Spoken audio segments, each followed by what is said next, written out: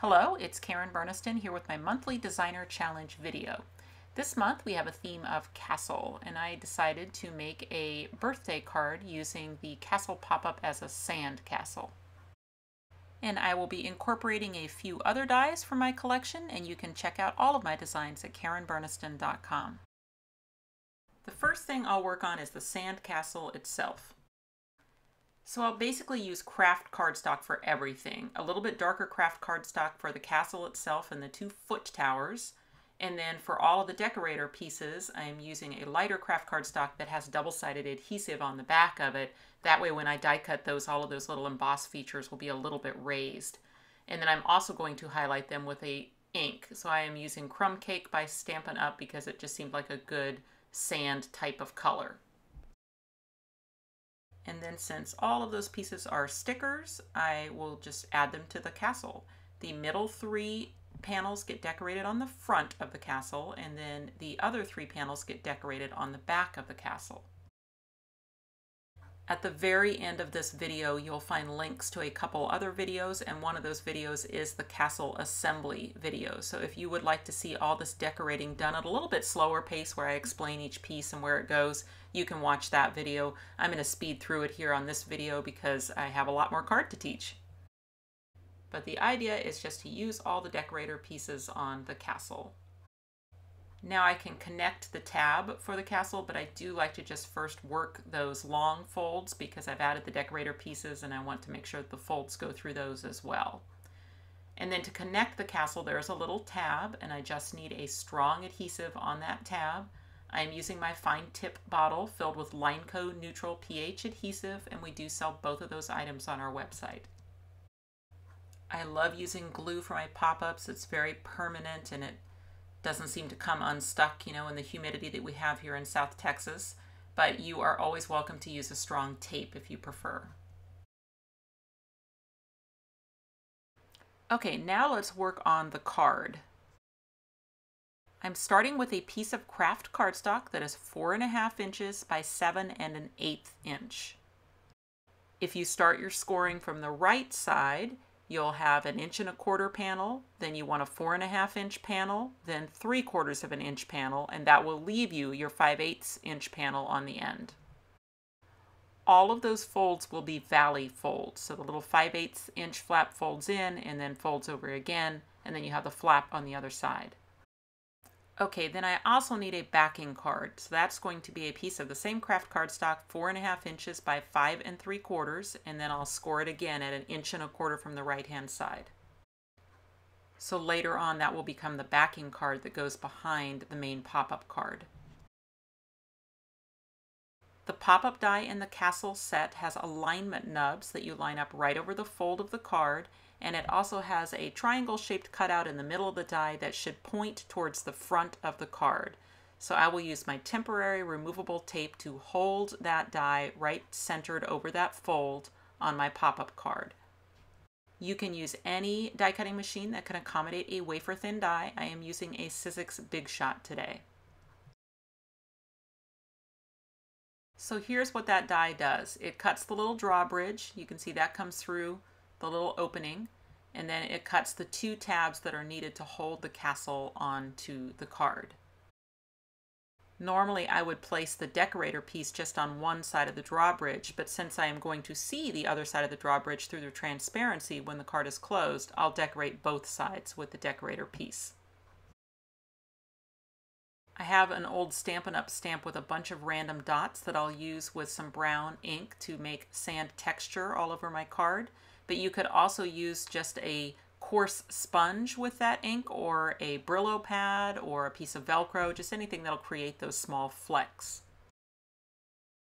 My card is going to have a magnet closure, so I need some strong tape in the outer flap on the inside of the card, and then I can peel that up and stick a very strong magnet into that tape, just centered. And actually my magnets are so small that I think I'm going to stack 2 of them up. And I buy those from K&J Magnetics, and I will just put the link in the About section below this video or on the blog post. So I fold that flap over, and that traps the magnet in, and then I'm going to put my other magnet just temporarily. I'm just going to let it sit on those magnets so that I don't lose it. Now I can attach my sand castle inside the card by adding my strong glue all over the tab around the little drawbridge opening.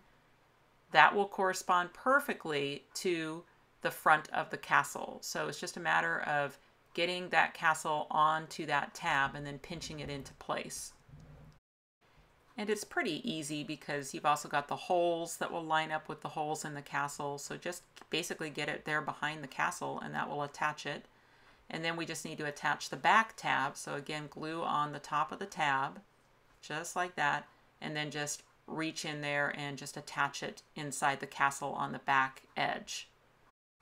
And that back panel is the only one that I didn't already decorate. I kept the decorator piece off of the castle until I attached it inside the card, and that way I can put my decorator piece inside the castle at the end, covering up that tab. So now it's sandwiched between those two layers. You don't see it, and the castle decoration looks complete.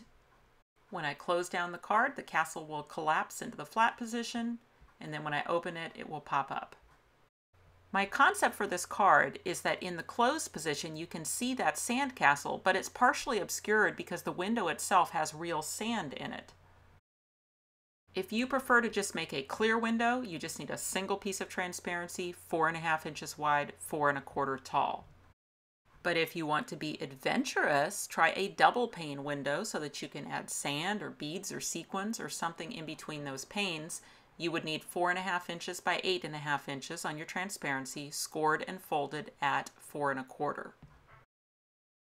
So right along the edge on 1/2 of the transparency, I need my 1/4 inch tacky tape to go around that perimeter. Since I'm using sand, I decided to add some spray adhesive on the side that has the tape, just so it will kind of hold the sand suspended around the window and it won't just all slide down to the bottom. So I'm just spooning a little sand onto that spray adhesive and then I'll just dump off the excess. And now the goal is to get the liner off the tape and not get sand down into my tacky tape. So I've got to work carefully with this, just making sure I go slowly, get those liners off, and then immediately close the card and seal it. I'll stick with my strong tape to add the transparency window to the card, just adding some strips of tape along the bottom, and then just putting that window on that tape so that the fold end is up and you can see that the tape end is at the bottom, and then just pressing it into that adhesive. So now that the front is on my card, I'm able to transfer the magnet into the right position by just adding some strong glue dots to the magnet that's just sitting there on the other magnets and then closing the flap, and that will transfer that magnet now to the transparency in the right spot for the closure to work. So if I don't want to see that magnet in the finished card, it's not a big deal because I can just cover it using some washi tape, and I'll wrap that around the transparency then to cover both sides. Plus that's just going to add a little bit of much needed color to this card. Okay, it's time to put the backing card on. Now generally when you're trying to do a card that opens up fully flat, I don't like to put a full fold in a full fold, but I'm going to try it on this card and see if I can get this thing opening up flat. If not, it probably would be safer just to cut this into 2 pieces. But I'll use my tape runner around the perimeter, and then I can do everywhere on the 1.25 inch flap, but not everywhere on the big one. I need to keep that area at the bottom open where you've got an open hole. Everything else is covered. See, that's covered now with the transparency. Okay, so then I'm just going to line up the fold and get that backing card on. So I was able to get this card to open up fully flat, even though it does have a fold and a fold, but another option would have been just to go ahead and cut it on the fold. Totally optional, but I thought this card would look cute with some rounded corners, so I'm using a 1/2 inch corner chomper. So through the sandy window you can spy that sand castle in there, and then of course when the card opens it pops up. And finally we just need some decorations.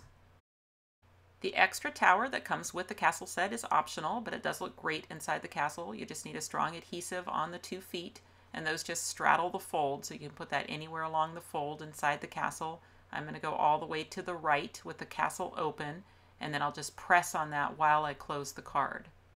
For decorating, I'll turn to some accessory dies, and I'll start with the Tropical Scene, which has this great scalloped edge die. And the stitches are on both sides of the cut, so one side looks like waves and one side looks like scallops, and I can use both of those sides.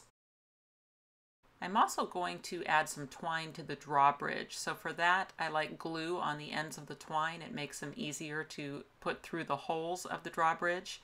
And I'll string it now down through the drawbridge and up the other side. And then I'll get that twine through the holes on the front of the castle. I'll add some mini glue dots just to the card underneath the drawbridge, just on the cardstock, and then I can press that drawbridge down, and that will help me know exactly how tight to make my twine inside the castle.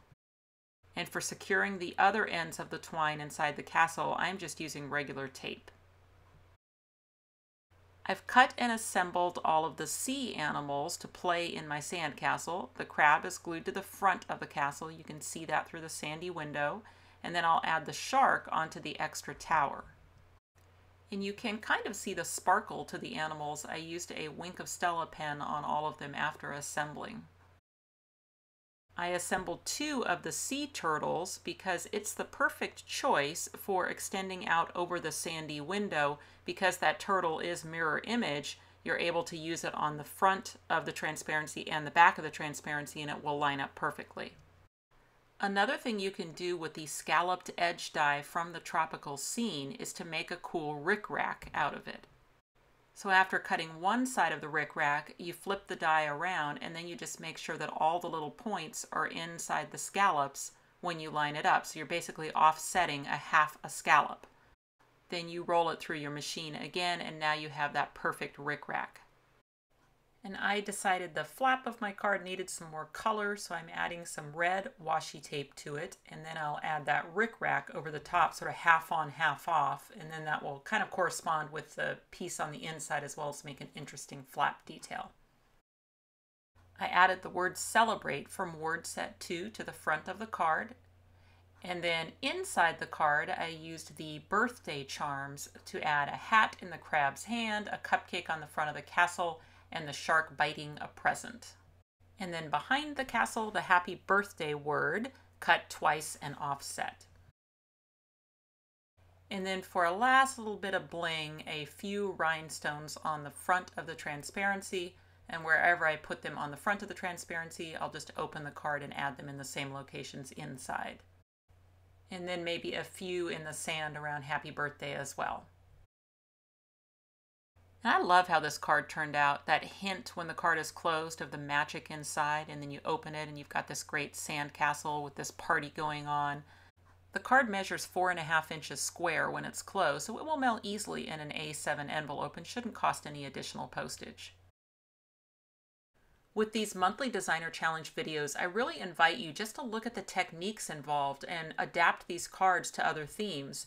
You can see that this would be a great castle card using more traditional castle colors, maybe with the knight and the dragon and the princess. You don't have to put sand in your window. You could use confetti, you could use sequins, beads, or just make it a plain clear window. So really have fun with it. I definitely invite you to come up with alternatives. If you click on the website link, you'll go to KarenBurniston.com, where you can find out information about purchasing these dies, as well as links to all my other social media accounts. You can subscribe to this YouTube channel and check out some of my other videos. Thanks so much for watching, and I'll see you next time.